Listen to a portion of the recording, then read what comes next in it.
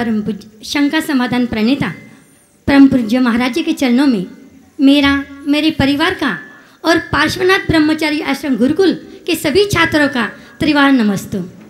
महाराज जी, मैं टीचर हूँ। मेरे साथ 1300 बच्चे रोज़ रहते हैं और उन्हें थोड़ा बहुत पढ़ाने का काम करती हूँ। पर बच्चों की मानसिकता ऐसी होती है, वो माँ बाप का कम सुनते हैं, टीचर का ज़्यादा सुनते हैं और बच्चे अनुकरण प्रिय होते हैं। तो मेरा सवाल ये है महाराज जी कि रोज़ 4 बातें आपसे तो सुनती हूँ, पर यहाँ से 4 बातें ले जाना चाहती हूँ जो कि मैं उन बच्चों को दूँ और वो बच्चे जाने अनजाने वो बच्चे वो बातें फॉलो करें और अपनी भारत की युवा पीढ़ी, आने वाली पीढ़ी कुछ और करें। महाराज जी, साथ ही मेरे साथ 450 बच्चियाँ, लड़कियाँ विशेषता रोज पढ़ती हैं, छोटे छोटे गांवों से आती हैं। माँ बाप का उतना ध्यान नहीं रहता, तो ऐसे समय में उन्हें और ज़्यादा मार्गदर्शन की ज़रूरत होती है। समय समय पर हम करते ही हैं, पर महाराज जी परिस्थिति बहुत बदल गई है, इसमें हमारा दायित्व थोड़ा बढ़ चुका है, तो आपसे और अधिक मार्गदर्शन की अपेक्षा रखती हूँ। देखिए, बहुत ही महत्वपूर्ण सवाल आपने खड़ा किया है।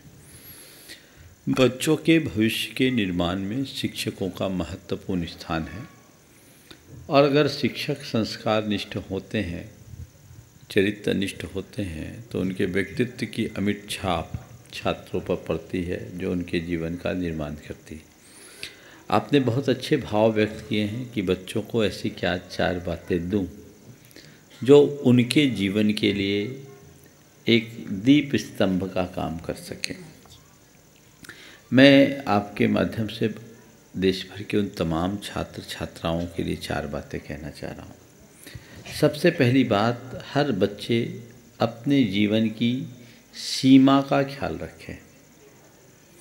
उन्हें आप सीमा का बोध कराएं। मेरे जीवन की सीमा क्या है?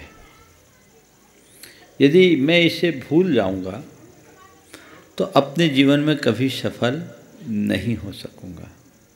मनुष्य जो कुछ भी करे स्वीकार्य है, पर उसकी एक सीमा होनी चाहिए। बाउंड्री क्रॉस करने में जीवन का मज़ा ख़त्म होता है। तो हर बच्चे को अपने जीवन की एक सीमा फिक्स करनी चाहिए कि इससे बाहर तो मुझे जाना ही नहीं है।